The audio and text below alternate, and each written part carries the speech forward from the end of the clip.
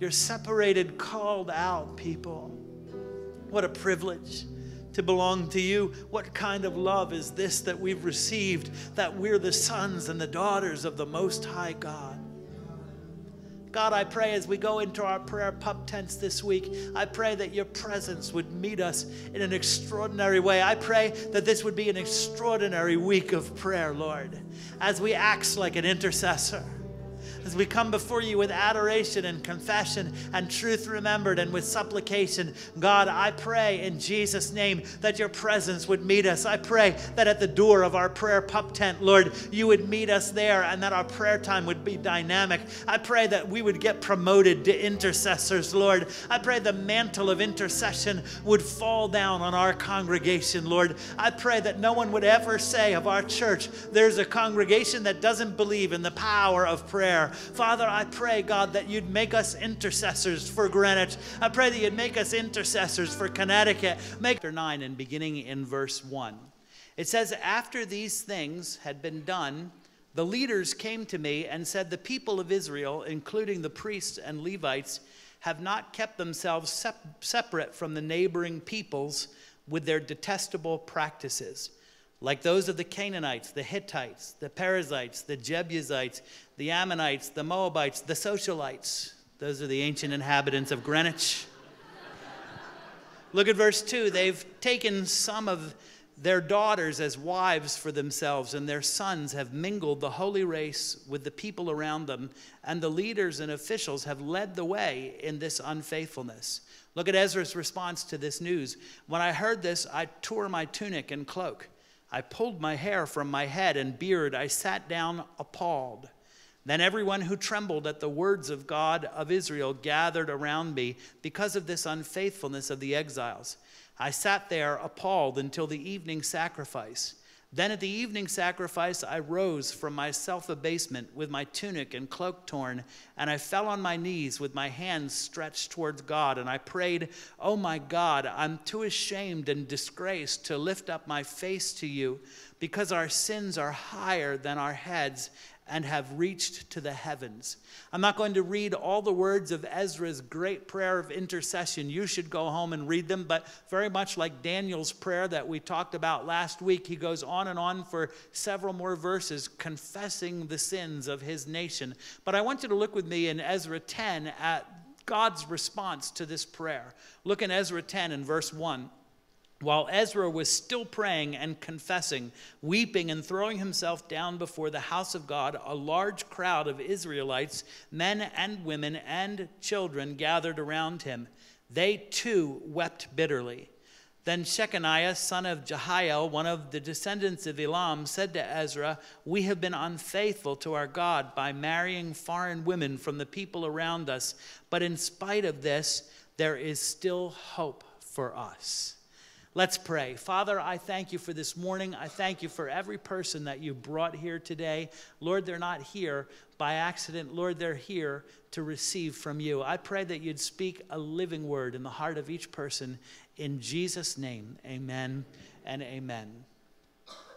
Well, in a small town in Texas, a bar owner bought a piece of property right across the street from the Baptist church, and he started to build a new bar.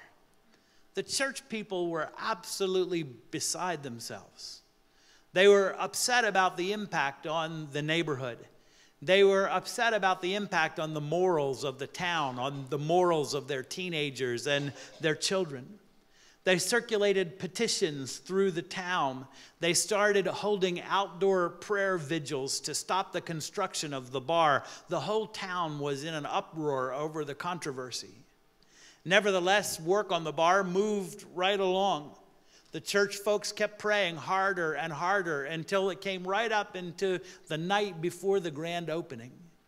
That night, a string of very strong thunderstorms rolled through the town, and the bar was struck by lightning, and it burned down to the ground. The church people were gleeful.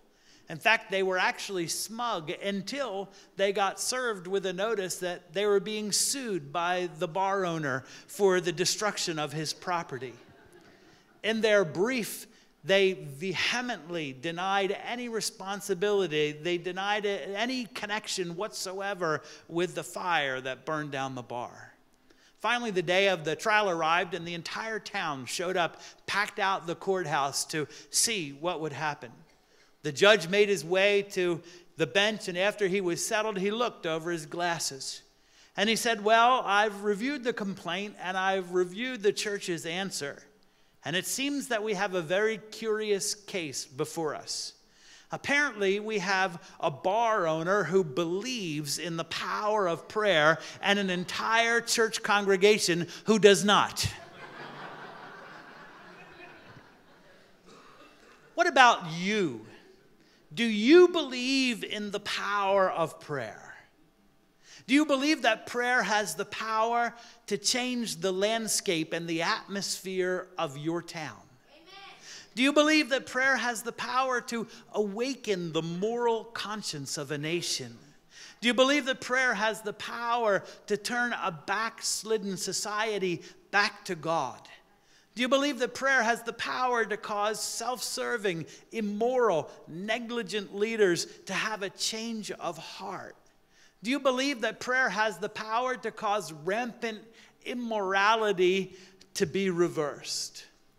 Ezra's prayer of intercession resulted in one of the most dramatic national changes that occurred in the Bible. And as I look at Ezra's prayer, I see three keys to praying for a change, and I want to share them with you quickly this morning. Three keys to praying for a change. First of all, when people need a change, pray for a change. When people need a change, pray for a change. Pastor Nick put up a great quote last week by an old Methodist pastor. It said, the one concern of the devil is to keep the saints from praying. He fears nothing from prayerless studies, prayerless work, and prayerless religion. He laughs at our toil. He mocks our wisdom, but he trembles when we pray. If you really want to make a difference in the world, become an intercessor. You see, prayer is required to change the heart of a nation. Prayer is required to revive the heart of a nation. Yes, hallelujah. Last week we talked about King Cyrus from Persia. He sent the Jewish people back to rebuild Jerusalem and the temple. About 80 years after the first wave of settlers went home, Artaxerxes sent Ezra to Jerusalem with another contingent of people. Ezra is an interesting figure. He was a Jewish priest.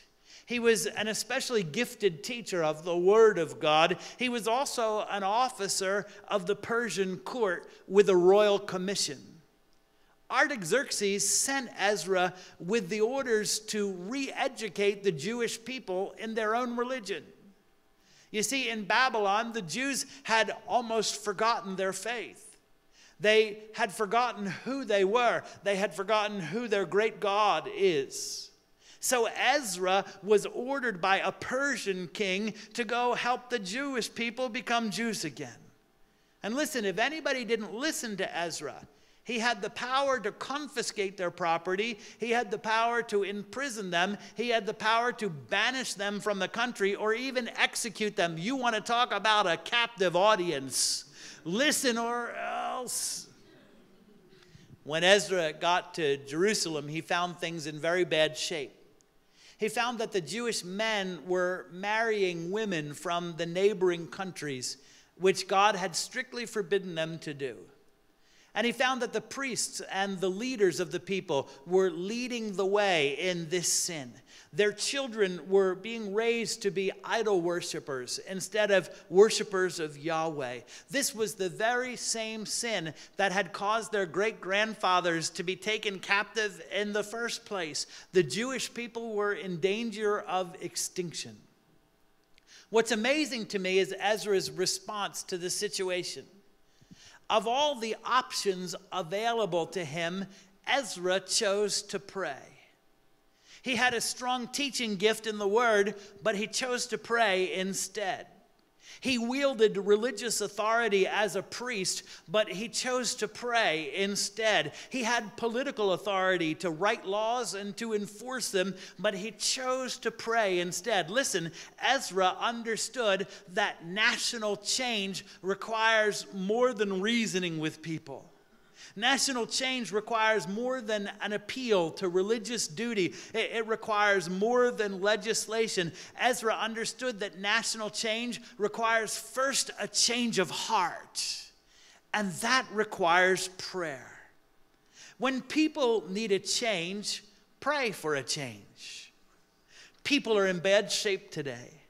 They need a change. Senior adults need a change. Middle-aged adults need a change. Do you know that 2/3 of the adult population in the United States is addicted, either to illicit drugs or to prescription drugs? Young adults need a change. Most of them never want to get married, and they definitely never want to have kids. Teenagers need a change. Tweens need a change. Children need a change. People in your life need a change. Your family needs a change. Your friends need a change. Your neighbors, your coworkers need a change.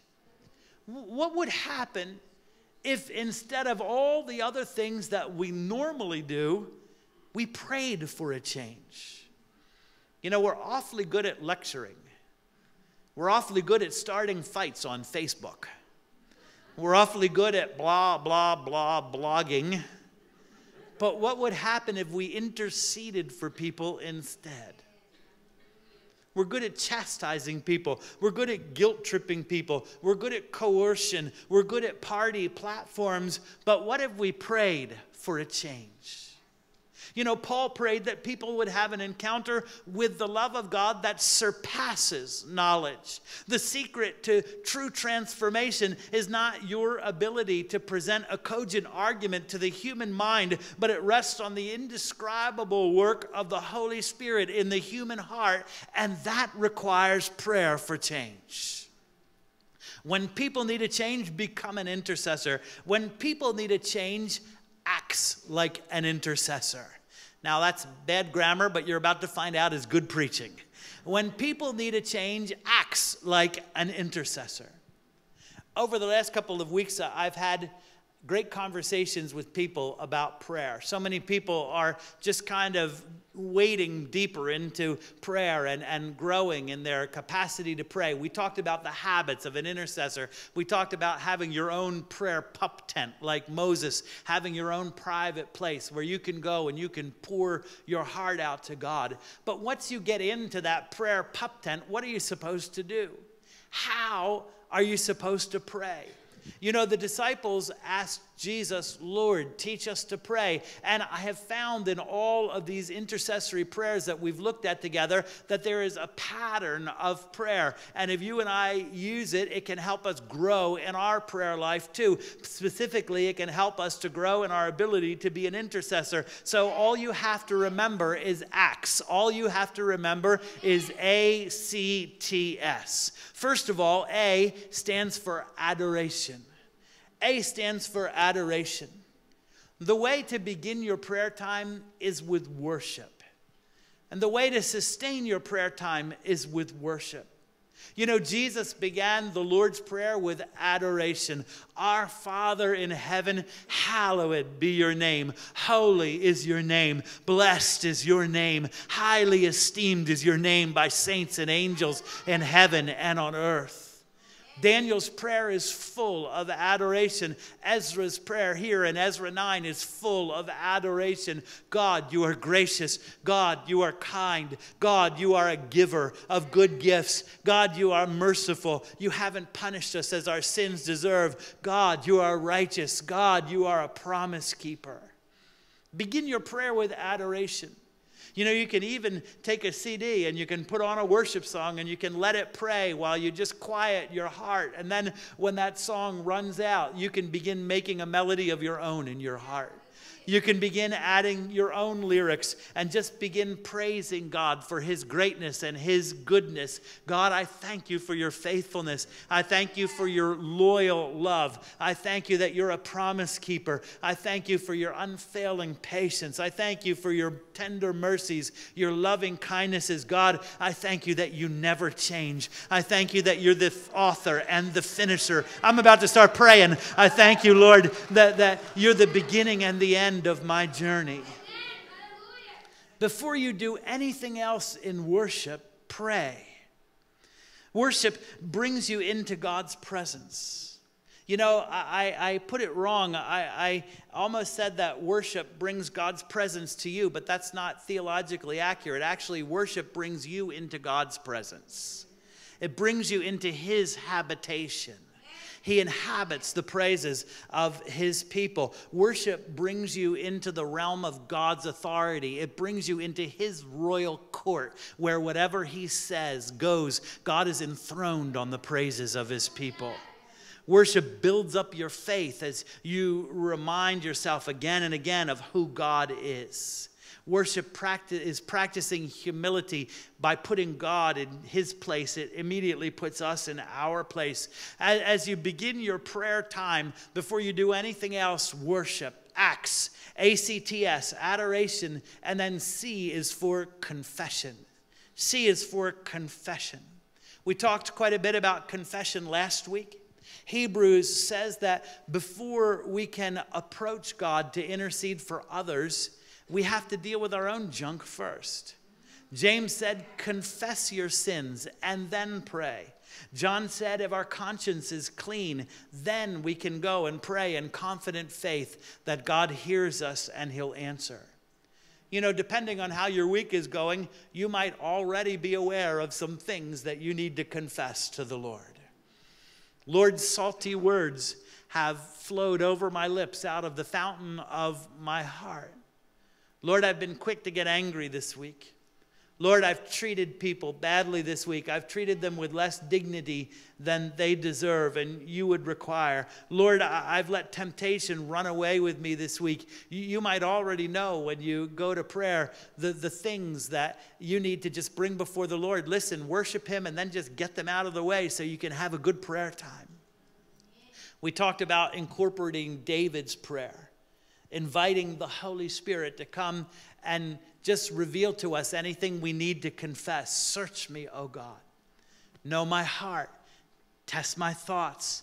Examine my ways. See if there be any wicked thing in me and lead me forward in your path of everlasting life. Pray that prayer. In fact, use those words. The Bible is a book of prayer. The prayers that are recorded in the Bible are for you and for me to actually incorporate into our own prayer life to help us to grow in our ability to pray. I use the words of David. You can use them too. And invite the Holy Spirit to search you and then just sit quietly and wait for a little bit. You'd be surprised how quick God will answer you. He'll begin bringing to your mind things that you haven't thought about in a long time. Stuff will pop into your head. And as you begin to pray about those things, as you begin to confess them and lay them before the Lord, more things will come. You'll begin to make connections that you didn't see before, that you didn't realize. And you understand, man, some of this junk has been holding me back. And I just want to move forward and press forward. So I'm going to lay it all out there before the Lord.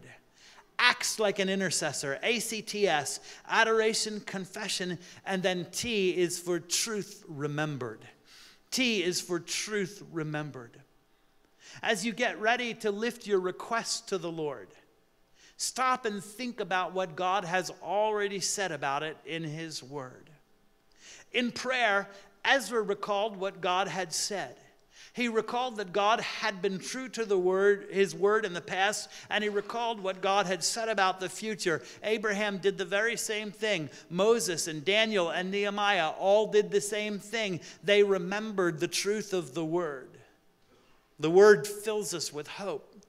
It fills us with faith. It tells us what God wants to do for us and what he wants us to do for him. Listen, if your family is in a mess, remember what God has said about it as you go to prayer. Believe in the Lord Jesus, and you shall be saved, and your whole house. You are the first fruits of salvation among your family. The unbelieving spouse is sanctified by the believing spouse. I will contend with those who contend with you, and your children I will save, says the Lord. He repays the sins of the fathers on the third and the fourth generation, but he shows love and mercy to 1,000 generations of those who keep his commands.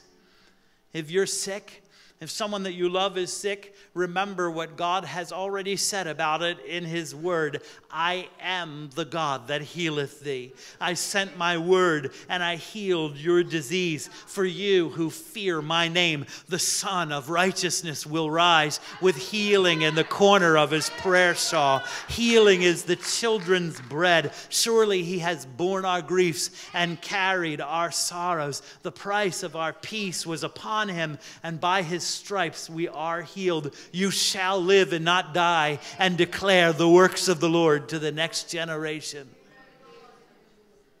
If you're in financial need, if someone you love is in financial need, remember what God has said about it.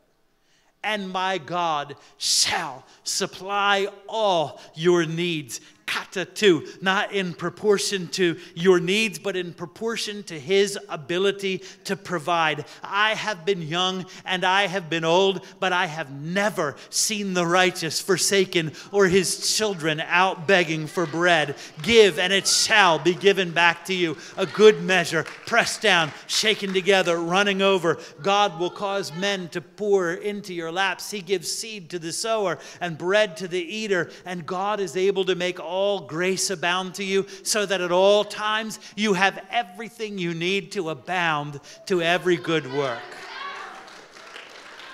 Come on, give the Lord a praise, would you?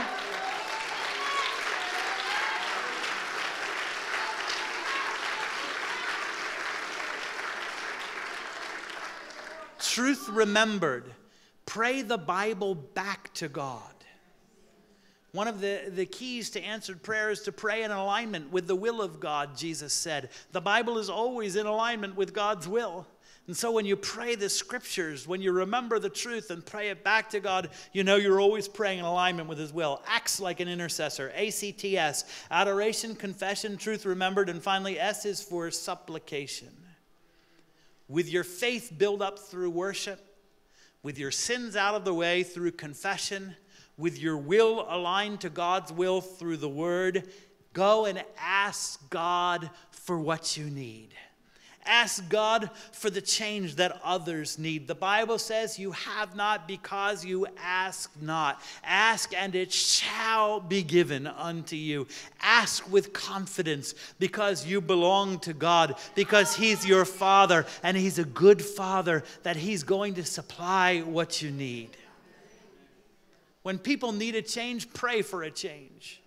Imagine what would happen if we all started praying, if 10 intercessors would have been enough to save a wicked city like Sodom. Imagine what would happen if 1,000 of us here got into our prayer pup tents and began to act like intercessors, began to adore and confess and remember truth and make supplication to the Lord. Imagine it would be the book of Acts all over again right here in Greenwich. 3 keys to praying for change. When people need a change, pray for a change. Second, this. When people need a change, pray for a big change. When people need a change, pray for a big change. The problem in Ezra's day was mixed marriages between Jews and Gentiles. You know, at first glance, we're very far removed from this situation. So at first glance, we imagine, what's the big deal? And when we read the remedy in Ezra chapter 10, it is almost incomprehensible to us. We live in a very different day, but there are very relevant truths here. Those mixed marriages were an act of defiant disobedience to God. They knew what God had said, but they just disregarded it. They were an act of spiritual compromise. They put the pursuit of their own happiness and pleasure ahead of their relationship with God. They were an act of moral compromise. The prophet Malachi sheds a little bit more light to what was going on in Ezra's day. The Jewish men were actually divorcing their Jewish wives and turning around and marrying Gentile wives for convenience and for political and business advantages. The mixed marriages were a stronghold of iniquity that had gone all the way back to Israel's beginning. Do you know that the list of neighboring tribes listed here in Ezra 9 is the exact same list that God gave to the people when they first moved into the neighborhood? They just never could keep their hands off those girls. And even after 1,000 years and a 70-year captivity in Babylon, that iniquity was still in their heart and it wasn't out. And worst of all, nobody was bothered by it. But when Ezra realized what was going on, his heart was broken.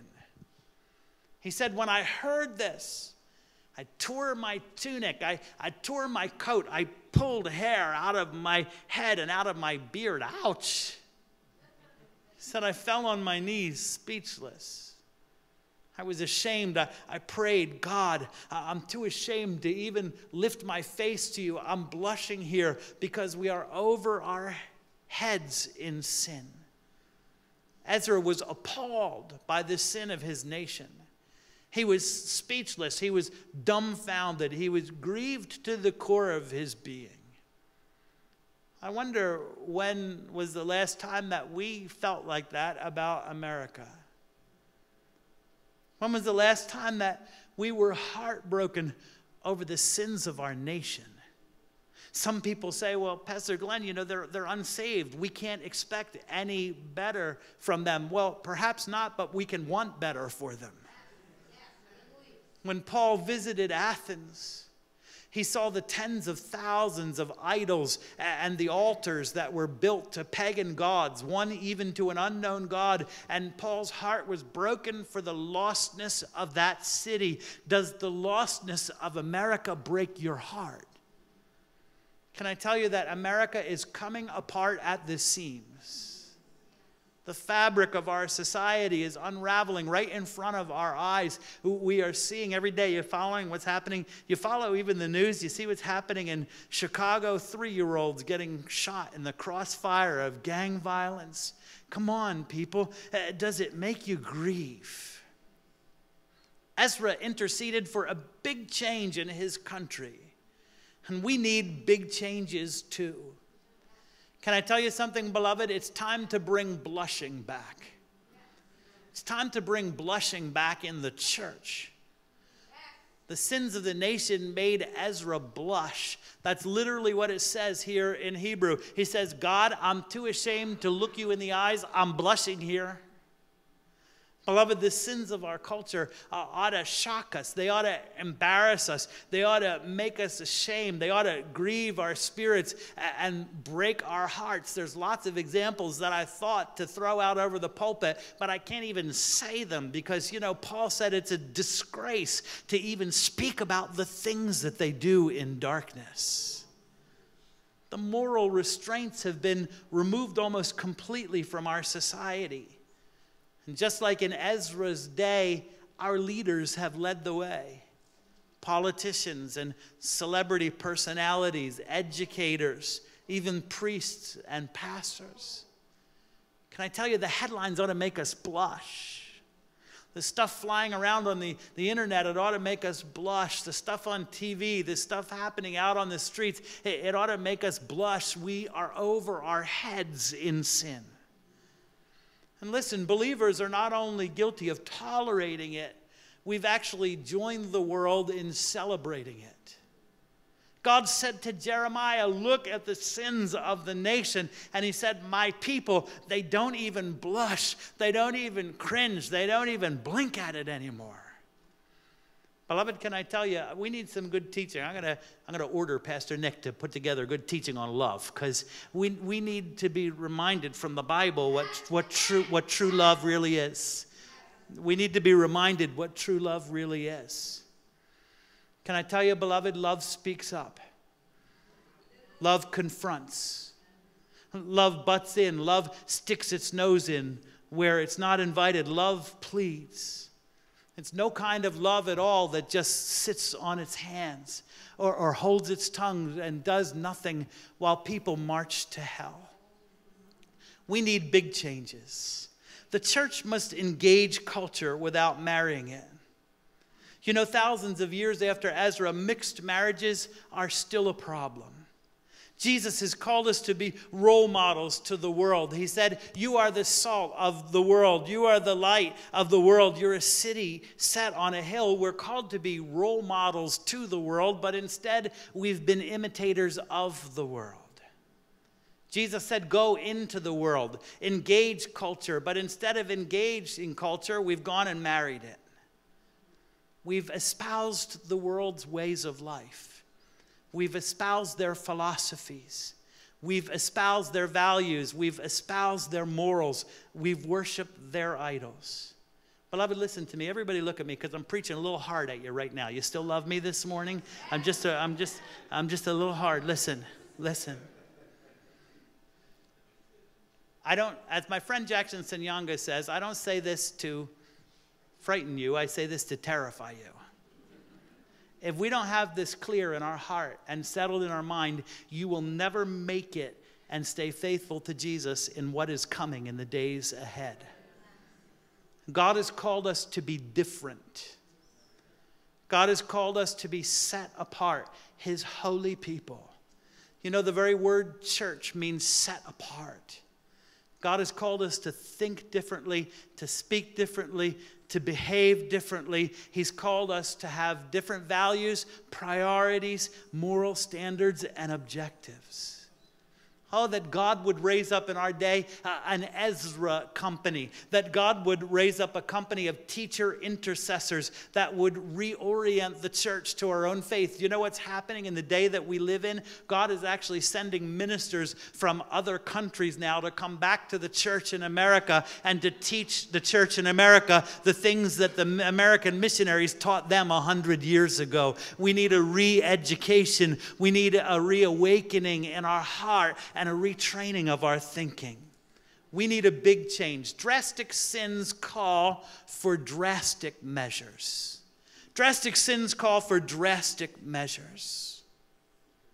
Listen to me, the remedy to the problem of mixed marriages was so drastic in Ezra 10 that it actually offends our sensibilities. The Jewish men had to send away their Gentile wives back to their families of origin, and they sent away their own children that were born in those marriages. So the remedy to this problem of mixed marriages was divorce and the breaking up of families and the separation of children from their own fathers. Can I tell you, that's about as harsh as it gets. But it reminds us of a critical truth that I think we need to hear today. When it comes to repentance, there is no such thing as moderation. There's no such thing as to repent only a little bit. Repentance is an all or nothing kind of proposition. If there's not a big change, then there's been no change at all. You know, Jesus talked about that. He said, if your eye causes you to sin, pluck it out and throw it away. It's better to enter eternal life with one eye than to be thrown into hell with both eyes wide open. If your hand causes you to sin, cut it off and throw it away. It's better to enter eternal life with an amputee maimed than to be thrown into hell with both your hands and both your feet flying. Now, everybody look at me. Jesus did not, everybody look, get this. Jesus did not literally mean to pluck out your eye or chop off your hand, okay? I don't want you to, I don't want to go to the hospital today and pray for a restorative miracle. I have faith, but I don't know that it's that strong today. That's not what Jesus meant. What Jesus did mean is that drastic sins call for drastic measures. That we need to take drastic steps toward eradicating sin out of our lives. Do whatever it takes to get clean before the Lord. Confess to whom whatever you must confess. Confess to your pastor, confess to your spouse, confess to your prayer partner. If you're a student, confess to your parents. Go for deliverance prayer if you need to. Go for Christian counseling if you need to. Join Christian support groups if you need to. We have a brand new men's group that just started on Monday evenings. Our friend Mike Morris is running it. He's a Christian counselor. It's called Clean, and the purpose of the group is to help men recapture the spiritual authority that God has intended for us by walking in purity and integrity before Him. Throw out whatever needs to be thrown out. Cut off whatever relationships need to be cut off. Never return to the places that you must go. Drastic sins call for drastic measures. Listen, if it causes you to sin, get rid of your stupid smartphone. It's better to go through life without an iPhone than to be thrown into hell texting. Repentance is costly. It was painful for those men to send their wives away. It was painful for those men to send their own children away. But it was the price that their repentance required. And repentance will cost you and I too. We need big changes. But how many of you know that big changes are still possible in America? 3 keys to praying for a change. Pray for a change. Pray for a big change. And finally, when people need a change, pray until you see a change. When people need a change, pray until you see a change. Worship team, come help me if you would. Ezra prayed through until something happened. Just like Daniel, Ezra was praying on this particular day for about 6 hours until the time of the evening sacrifice, and then something happened. The Holy Spirit convicted the hearts of the people in Jerusalem. They began to see their sin. They began to see the serious nature of it. They began to blush. They began to grieve in their hearts. They began to weep. They fell down beside Ezra and they began to confess their sins. They came to Ezra and they said, please tell us, what must we do? We're willing to do anything you say to get it right. Now you know about ACTS, A-C-T-S, adoration, confession, truth remembered, and supplication. Let me give you one more thing for your prayer life this week. Let me tell you about push. Do you know what push means? It means pray until something happens.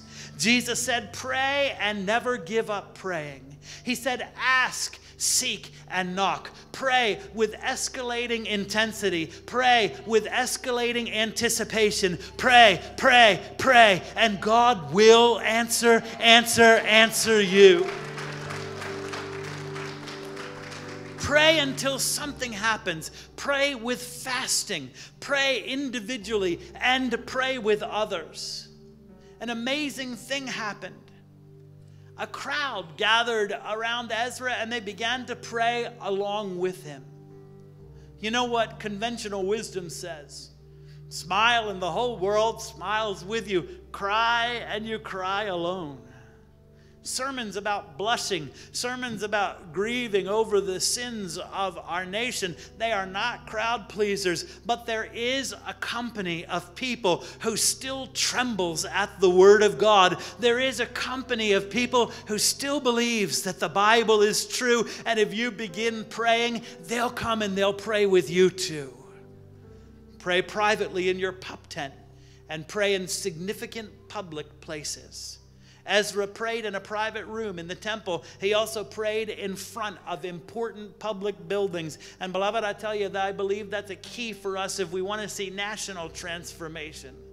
Yesterday, there was a group of Christians from all over Connecticut at our state capitol praying all day in front of the state capitol. It's part of a 40-day prayer and fasting initiative that they're involved with. Actually, our friends at Presbyterian Church of Old Greenwich, PCOG, have invited us to come and join with them this coming Thursday evening at 7 and to go and to pray together and pray for our state, to pray for our city, to pray for New England, to pray for the suburbs of New York, and to pray for revival to come here.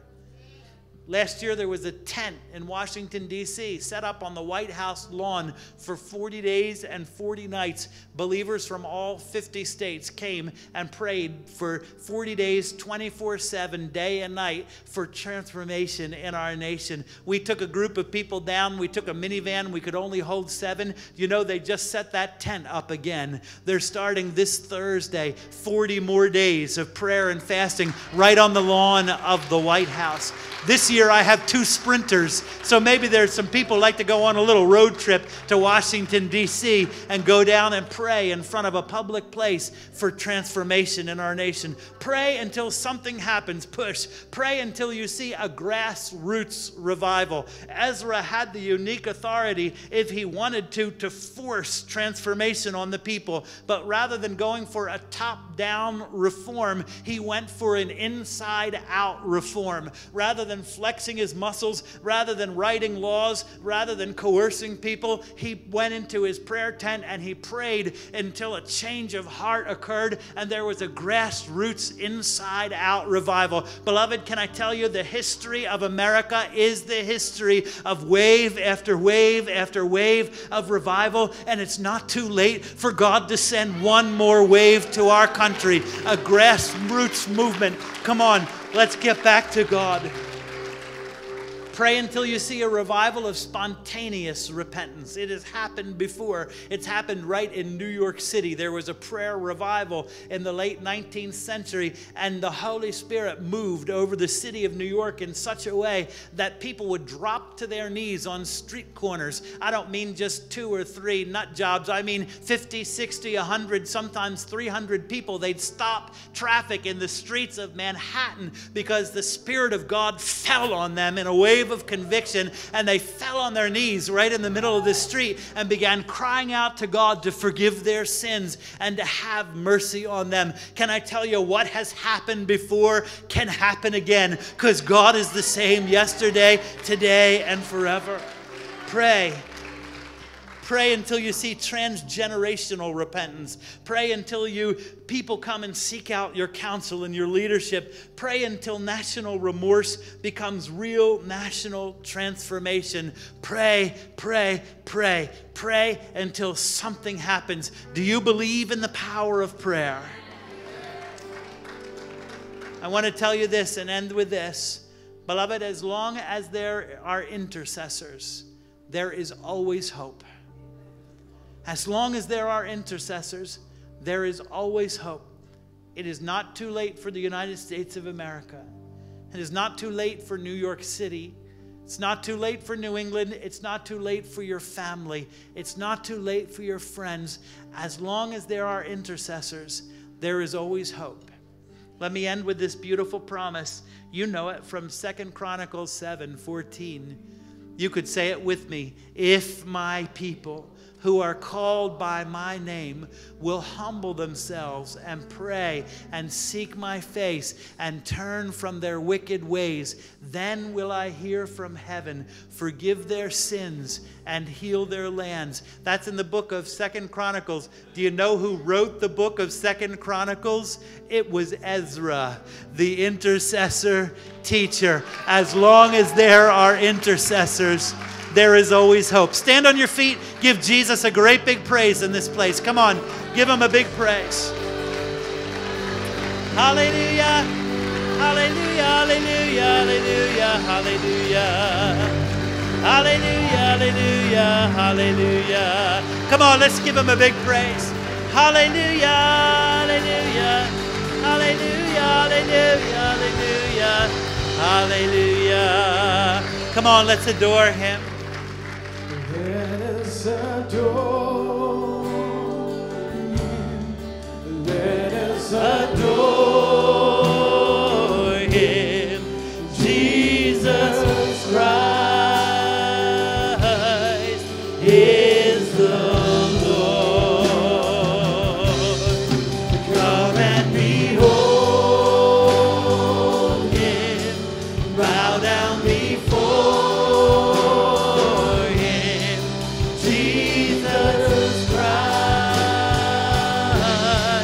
is the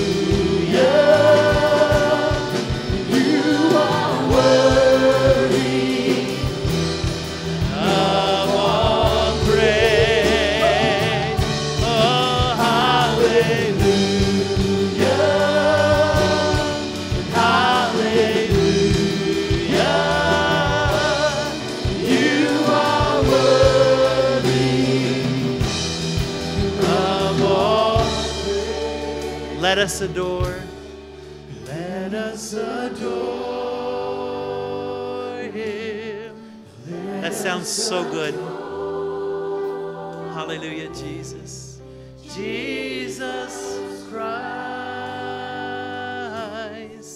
is the Lord. Come and behold.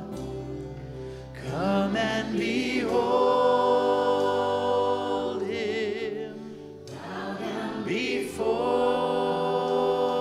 him. Jesus Christ is the Lord. Come on, worship him one more time. We worship you. We worship you.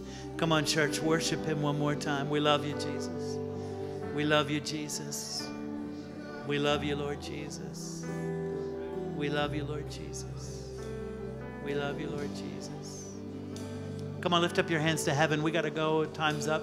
But let me just pray for you. Father, in Jesus' name, Lord, I pray that the mantle of intercession, Lord, would fall down on us, Lord. Father, I pray that you would make us intercessors. Father, I pray that no one would ever say of this congregation that we don't believe in the power of prayer. God, make this a house of intercession, Lord. God, make this a tent of intercession, Lord God. Father, I pray you'd raise us up to stand in the gap. As long as there are intercessors, there is hope. Lord, make us intercessors for New York City. Make us intercessors for Connecticut. Make us intercessors for New England. Make us intercessors for the United States of America. Make us intercessors for our family. Make us intercessors for our workplace. Make us intercessors for our schools, Lord. Make us intercessors for our neighborhoods, Lord God. Father, make us intercessors. God, I pray this would be a week of dynamic prayer. Pray as we go into our prayer tent and we just do those acts, Lord, as we adore you, as we confess, as we remember truth, as we make supplication, as we make petitions. I pray, God, that prayer would be just exciting. I pray that it would be a dynamic partnership with the Holy Spirit.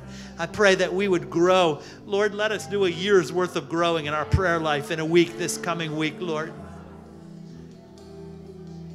Father, we thank you. And as we go our own way, I pray the cloud of your presence would just envelop us. Pray that your protection would surround us. Pray that your provision would accompany us and your providence lead us until we come together again. And everyone said, amen and amen. Come on, give the Lord one more praise.